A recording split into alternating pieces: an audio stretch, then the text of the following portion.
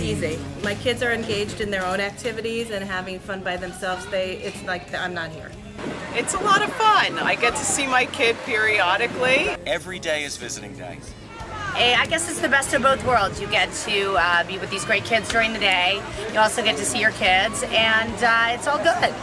What do you think, Aqua Moms? It's a lot of fun, and absolutely being able to swim with the kids, and it's just a great place. It's been great. I get to see them every day as they were walking by. They say hello to me, give me a hug, and then I get to continue on with my group. But it's nice to get to be a part of their day. You get to see your children all the time, and the best part about it is my children walk down the hill, all their bunk mates say, "Hi, Jeff," and my son walks right by him and says, "Hi, Jeff." It's fun.